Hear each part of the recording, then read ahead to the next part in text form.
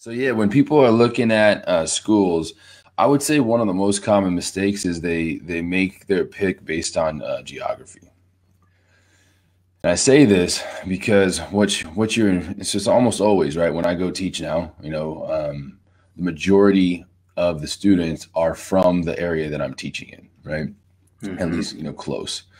And the reason I say it's a mistake is because the curriculums can widely vary between chiropractic schools. Even if the class load doesn't vary or the subject matter doesn't vary, how those classes are taught can vary quite a bit, right? Right. And One thing to check out is who are some chiropractors. So ideally, maybe you have an opportunity to go shadow some chiropractors, right? And learn at least a few different. So I would say maybe at least 3 or 4 offices and different would be ideal. If you can do more, great. By the way, this is not something that I did, so I'm recommending something that I got kind of lucky with.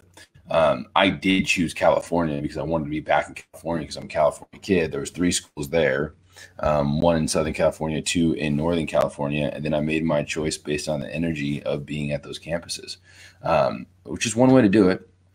And I think there's more. One of the questions that you're going to come about is some will say that they are more evidence based, right? However, the evidence based is an illusion. And I'm going to tell you right now, straight up, evidence based is illusion. When they say evidence based, it means that they look for medical acceptance, okay? Meaning that they highly value the opinion of the medical doctor. They often end up being more insurance based models because an insurance based model is in more relationship with medicine because of the way that you need to diagnose and or treat people. And so evidence based is just looking more at medical science, but it is no more evidence based than any of the other schools. So I want to put that out right now, and I would be willing to talk to any president from any of these schools that claim that they are quote unquote evidence based in full confidence that I can have a good conversation with them. So with that said, just one, know that a lot of people like to pitch that, and it doesn't mean shit. So from there, you want to look at what type of chiropractors are being produced, what type of offices are they creating, what's their success? Because to me, another thing that people want to claim their success on as a chiropractic school is their board pass rates. So here's another thing to understand about national boards. National boards is a series of tests that are pretty difficult that are required for you to get your license. Now, what is taught in those national boards, especially at the part one, which covers the most ground, right? So, part one is 6 categories and it spans content that you learn for almost 2 years, right? So, it's a lot of classes that is basically, getting grouped then into 6 categories that, requires again either a good amount of study or a good amount of intelligence and both I imagine. And it has nothing to do with chiropractic, right? Meaning that some of it. I think there is a spinal anatomy class. I was going to say, yeah.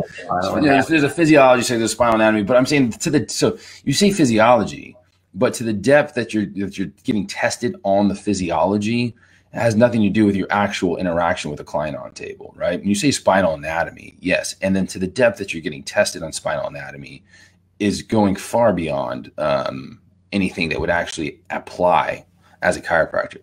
And then there's biochemistry and some of the microbiology and some other ones. Right. So what I'm saying is it's possible that you crush, right? You can, I think 800 is a top score on your boards, right? It's possible that you get a 780, right? Or 750 or higher on all your boards, right? And you only need a 350 pass. And you're a horrible chiropractor. So that's what I'm saying. So don't hang your hat on, okay, we have awesome past board rates. We're evidence-based. What I would be looking at is this is about to be somewhere that I'm going to spend the next 3 to 4 years of my life. Is this somewhere where I feel like I'm in synergy with the school? that I'm in synergy with the students that are here, because you're going to be spending most of your time with the students, right? So what's the vibe on campus? Is this somewhere that I want to learn? Is this somewhere that I feel inspired? Is this somewhere where like curiosity and wonder is bubbling up in me? Is this somewhere that I'm falling in love with?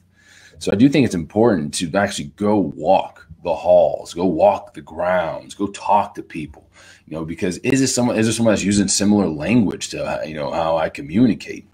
Is this someone that's going to acknowledge my needs? Is this someone that really cares about me and my growth rather than just being another person in the seats that's paying me tuition? And I think, from conversations and communication and knowing yourself, you can start to discover a lot of that.